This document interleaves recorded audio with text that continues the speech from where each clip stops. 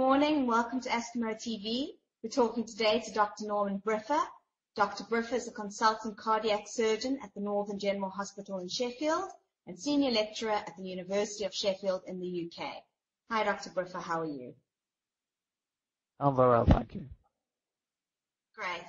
Dr. Briffa, let's talk today about bypass surgery and off-pump bypass surgery.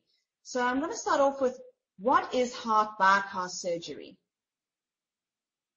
Heart bypass surgery is probably the commonest heart operation that's done worldwide. It involves getting a tube, which is usually a vein from the legs or an artery from behind the breastbone, and it's used to bypass narrowings inside the arteries of the heart. It's used to treat angina, to treat narrowings of the coronary arteries, coronary artery disease. When is bypass surgery needed, and who would be at risk of needing this type of surgery? It would be patients with very serious coronary artery disease, which represents only a relatively small percentage of all the people who have heart disease. But it's patients who would have suffered a heart attack, and patients who suffer with very severe angina. When is multiple bypass surgery needed? Patients who we have two coronary arteries in our hearts, and there's a left and a right, and the left divides into two main coronary arteries. So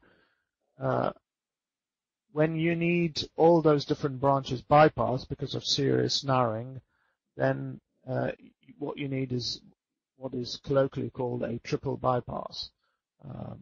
So it's patients who have very serious narrowings, very serious disease in all their coronary arteries. They need multiple bypasses. And how is the bypass surgery done? And is there a difference between bypass surgery and off-pump bypass surgery? Yes, there are two ways of doing this operation. One is using a heart-lung machine and stopping the heart. So the heart-lung machine would support and keep the patient alive whilst the operation is being done. And the other is what's known as off-pump, which is doing the operation without actually attaching the patient to a heart-lung machine and without stopping the heart. That's known as off-pump. And how risky is bypass surgery?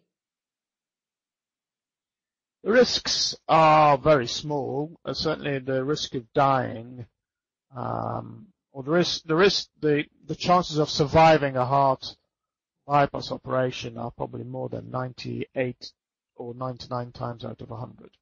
So the risks are very, very small, and they've come down quite rapidly over the past 10 years. So it is certainly, it's a safe operation, and it's safer than the alternative, which is not having the surgery. How long does it take to recover after the surgery, and what should a person do in their daily life to remain healthy? It takes about a couple of months, 2 to 3 months, to recover following the surgery, and it's important after surgery to make sure that the bypasses or the effects of the operation last for a long time. It's important if they suffer with hypertension, high blood pressure, that's well controlled. If they're diabetic, it's important that their diabetes is well controlled. It's crucially important patients do not smoke, and it's important that they take all the drugs that have been prescribed for them after the surgery. Thanks, Dr. Briffa. Thank you so much for talking to me today. You're welcome.